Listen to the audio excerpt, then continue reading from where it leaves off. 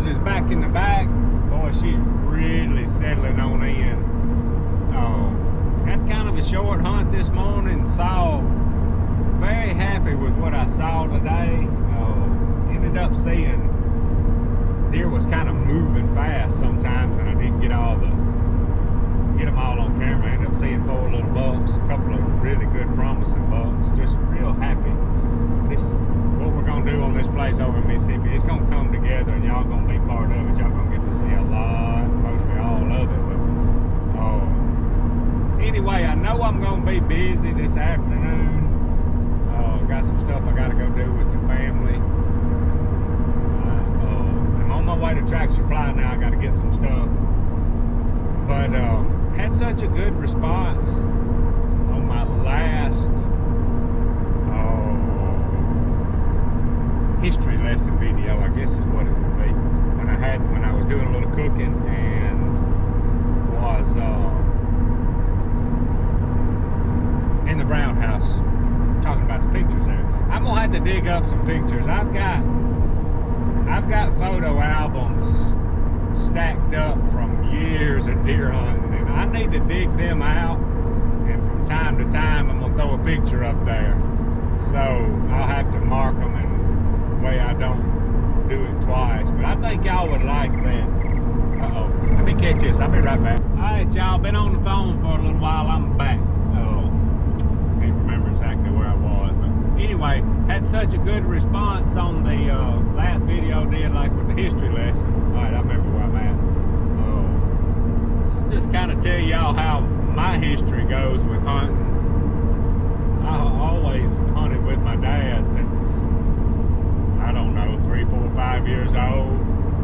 Back then we was hunting out of wooden ladder stands, 5-gallon buckets for your seat. And I remember when we got fancy, we'd take a 2x4 and make a shooting rail out of it, cover it with camouflage material.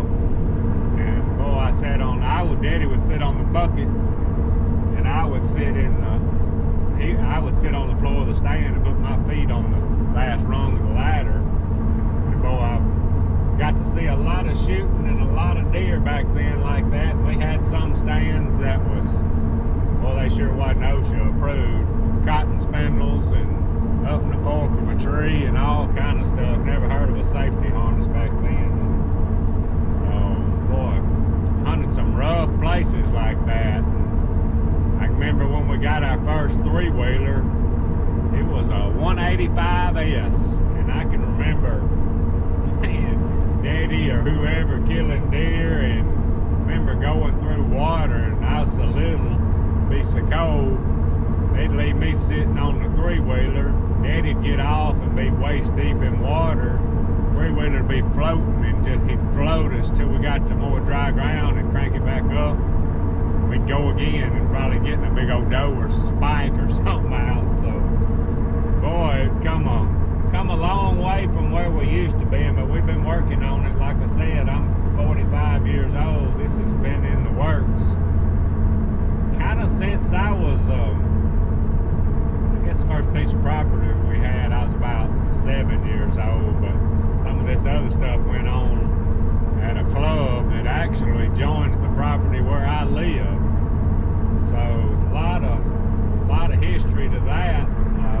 Hunted with Daddy every chance I got, and a lot of times Daddy would go in the mornings and come, especially on them cold, nasty days when we was that little, and come back and get us, and we'd go on the afternoon hunt.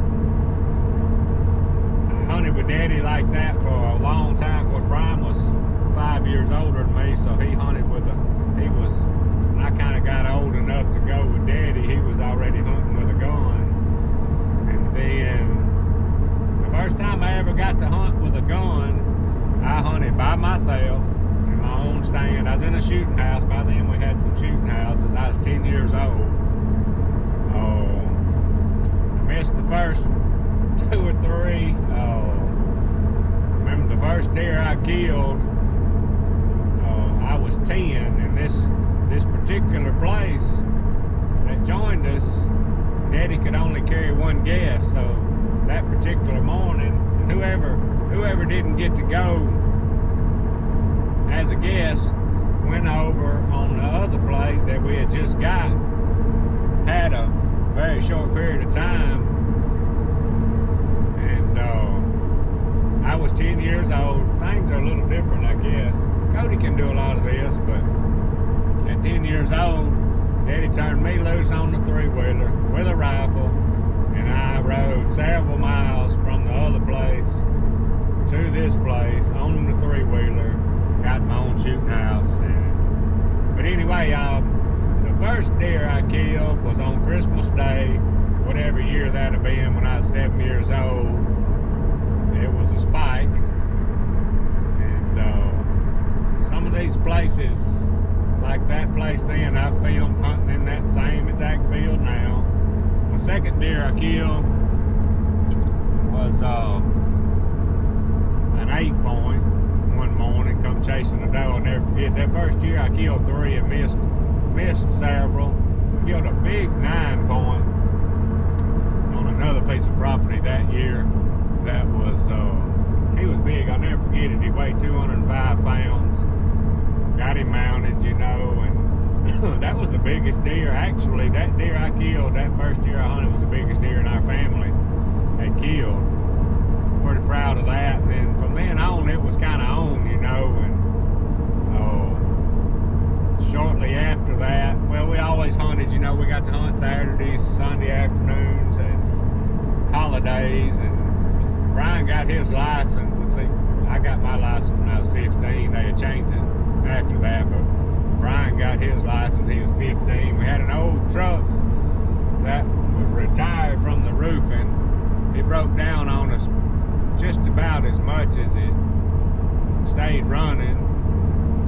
Gas gauge didn't work. We run out of gas all the time on the highway. It's crazy, but that was our hunting truck. We had a little piece of property then that we don't have anymore. I guess it was probably the only piece of property Daddy ever sold, and that's kind of where we really cut our teeth, is really getting after it and hunting. It was some hard hunting, a lot of walking. Boy, we hunted and killed some deer, killed a lot of deer, killed some good deer over there. But I've always been hooked on it. Killed a lot of deer. Back then, the rule in Alabama was a buck a day. So, I mean, if you just say bow season usually opened up around the 15th of October, and gun season went on to the 31st of January. I mean, you could legally kill a buck a day. And when I was hunting, I was trying to. There were several days you liable to kill 2 or 3. Not that that was necessarily right, but that's what we did. Pretty much back then, if it broke the skin, we shot it. Started at an early age, probably 13, 14. Hunted in a lot of shooting houses. For the first 2-3 years, by the time I was 13 or 14, I'd hunted with Daddy so much back in the woods, in these thickets and ladder stands and trees up in the fork, and I ended up getting a climber. I remember my mama, who was at Walmart, I don't remember if I got it for Christmas or what, but I got an old amaker, whatever you call it, climber stand. I was probably 13, 14 years old then, and boy, it was on then. But I started hunting way back deep, hard, walking mile or 2 in. Just back in some thickets. I figured out at an early age, hunting with my dad, that you get back in these thickets and you kill bigger deer, normally better deer, and I just liked it. I liked hunting back in the woods. I liked walking back in there, and that kind of started me hunting these bigger deer. Not that I wasn't shooting. I mean, I was killing some deer that you didn't need to be shooting miles back in there, spikes and stuff, but sure taught me a lot. That rocked on for I guess the first deer, I'll never forget. Brian may not want me to tell tell this story, but I'll never forget. I was 14. I guess I may have been younger than that. I may have been 11 or 12. Brian was driving, but on the first piece of property we got down there where we thinned on them sawtooths,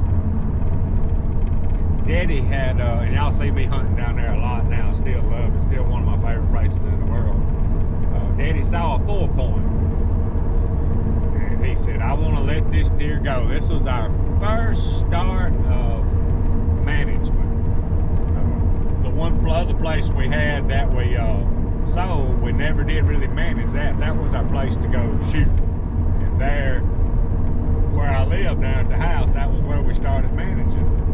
Anyway, Daddy had seen this 4-point. Of course, you didn't see just a ton of stuff back then, so it was kind of easy to recognize. But I had saw him one day, pretty long way away. And back then, I didn't have no binoculars. I just knew he had horns. I could see it through my scope. And I got down and stalked that deer, probably 13, 14 years old. Cold, about to freeze to death. Didn't have clothes worth a flip back then. And snuck up on him, and I saw it was that 4-point. So I had to let him go. As a 13, 14-year-old kid, I wasn't mad, but I sure wanted to shoot him. But anyway, I'm gonna go ahead and tell this story on Brian. It was either the next morning or a morning later. If you looked at this, there was one of them 4-points that went straight up and forward. If you're looking straight at you, it looked like a spike. Well, Brian messed up and shot that deer. He'll probably, I know he'll watch this video, but it's just part of it.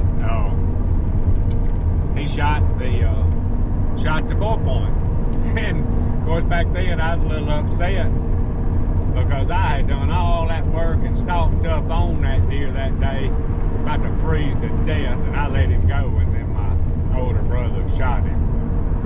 That was our first deer that we ever let go, and it kind of went on from there. We was very blessed to have another place to go hunt where we could learn. I mean, my first deer I killed, I reckon must have been 11 when I killed my first deer with a bow. It was the next, I was thinking it was 10, it must have been 11. But I also killed my first deer with a bow over on that little place. 11 years old, 12, whatever it was.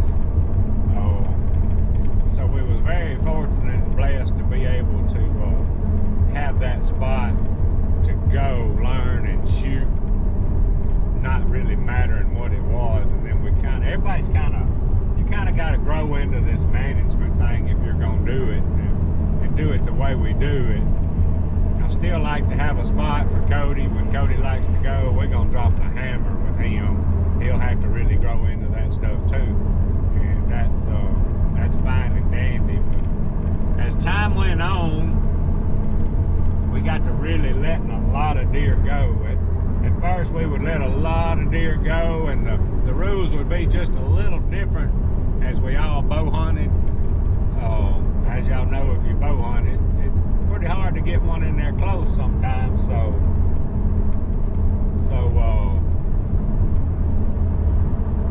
the bow hunting rules were a little bit different than the gun hunting rules. You could get away with shooting a little smaller deer. And then as time went on, kind of got into the coil bucks, and down there at the house where I lived for years, we had a lot of bucks that just had, it would be like an 8 or a 10 point on one side and a spike on the other, and we shot and shot and shot. And you don't see that just a whole lot anymore. So I think it was definitely a genetic deal. I think we got them pretty much out of there. And trying to just kind of think back as we went. We killed a lot of deer, killed a lot of bucks. It was years before I ever shot a doe. I might shoot one with a bow or something, but back then you had doe days, and then it'd turn into a doe week.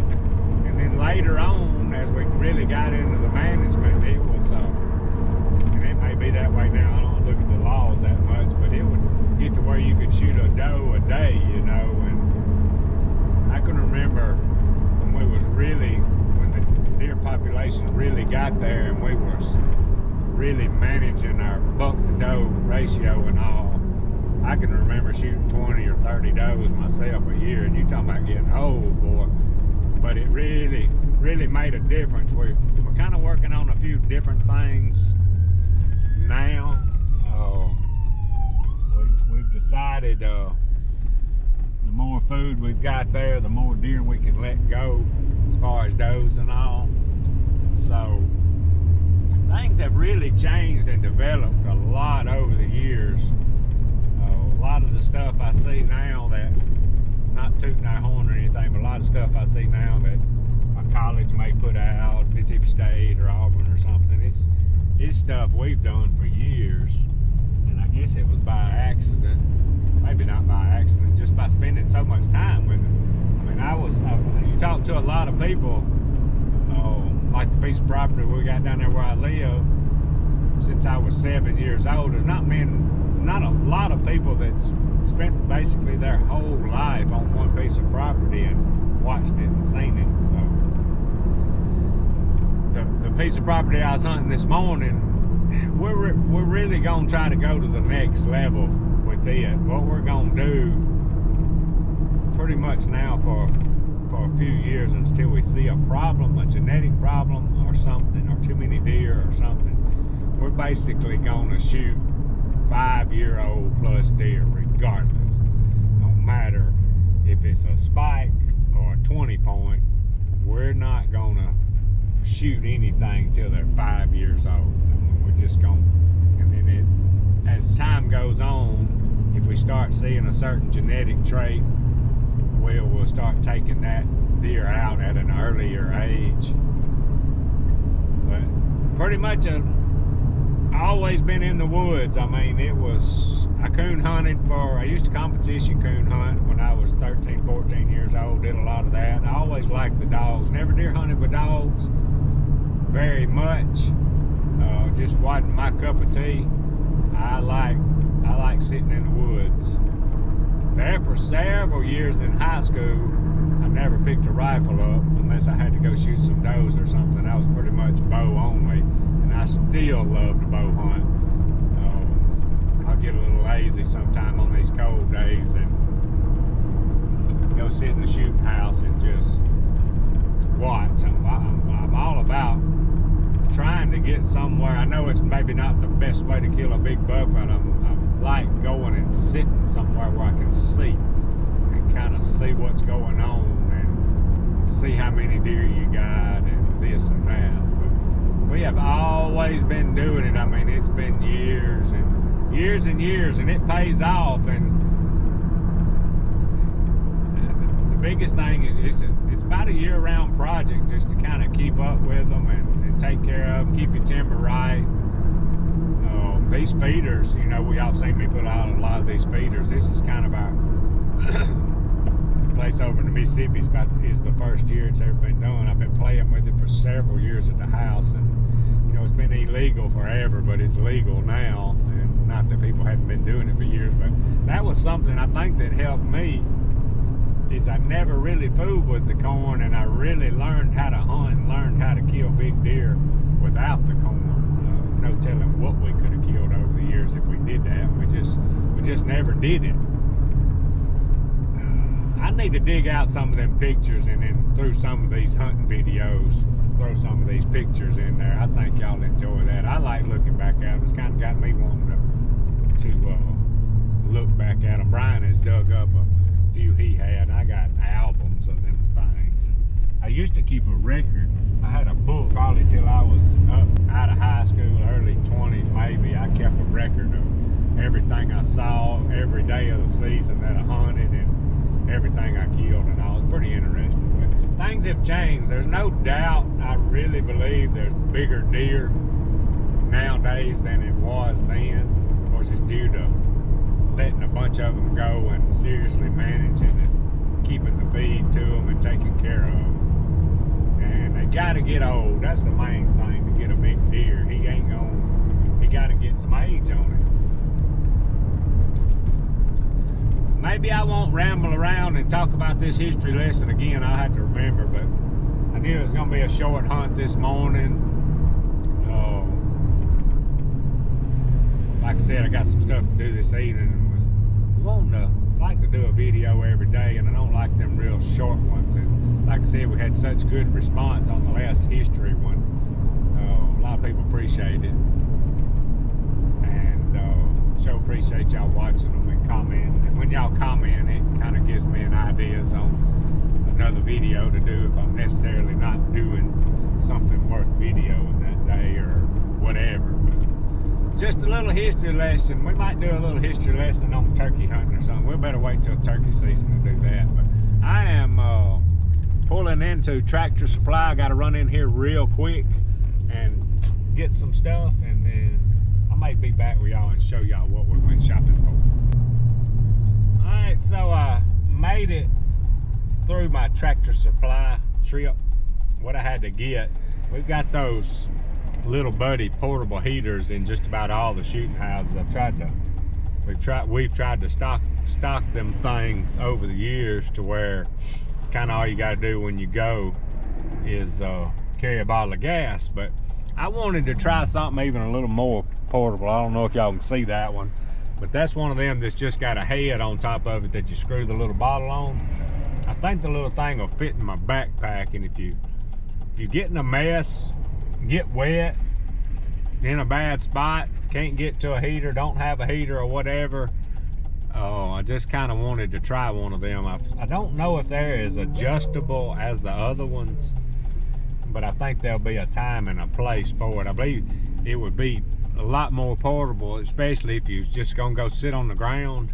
You got cold, you could fire that thing up, and like I said, my hands and all don't circulate quite as much as they used to. So it's kind of another thing that's changed over the years. I tell you, I can remember, I was just thinking, I can remember back, Pete, you better sit down. I can remember back 7, 8, 9 years old, I'd be hunting with Daddy.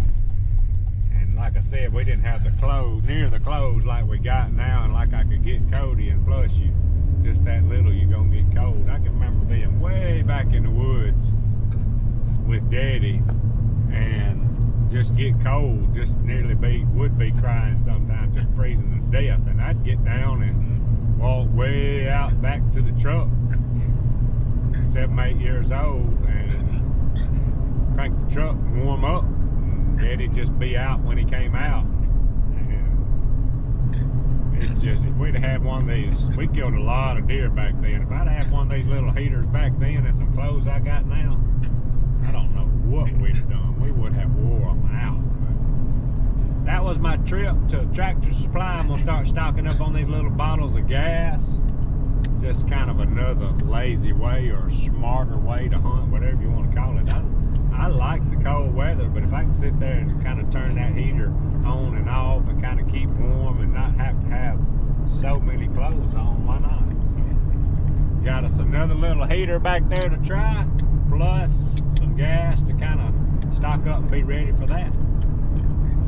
Anyway, I am about to call it a day on this video. Got some things, like I said, that I got to do. A little history lesson, a little bit of deer hunting, a little bit of Tractor Supply shopping. If y'all like our stuff, subscribe to us, Hollis Farms. Hats, t-shirts, and stickers, hollisfarms.com. Appreciate y'all watching.